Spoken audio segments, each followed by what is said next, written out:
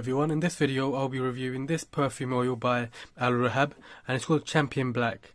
Now this is made for both genders, men or female, unisex, and it has a nice concentrated perfume built into this. That's why it's very effective and has that long lasting effect as well. And it's also alcohol free. It comes in a 6ml bottle like this, so you can get it maybe a bigger one or a smaller one if you want, but usually it comes in this size.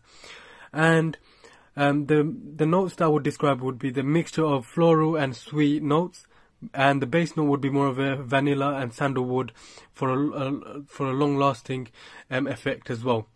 And you can also get this as a perfume spray, but the difference with the perfume spray is that the perfume spray has that performance. So that top notes would come out straight away, and then it will reduce to the base note after a few hours. Whereas this one, it has that balance and that long effect for a longer period of time. So if you use this, you just put it on your hands and then just massage it onto your the neck, etc.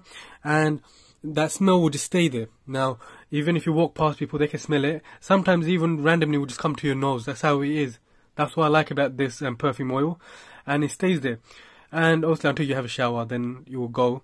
But if you have it on your hands and then you wash it with water, the smell will still be there, but it might just go to the base note, and that's it.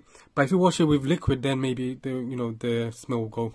But for the pricing of £2 to £3 in UK currency, it's brilliant. It's affordable, effective, long lasting, and it's worth every penny.